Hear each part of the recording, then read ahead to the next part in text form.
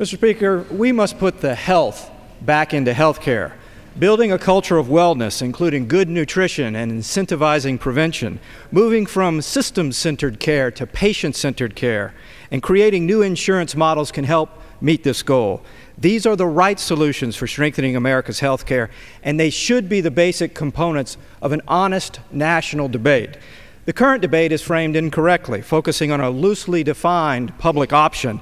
This vast new government arrangement of our health care system may transfer millions of Americans against their will, Mr. Speaker, from their current insurance to a government plan and will add to our unsustainable fiscal conditions.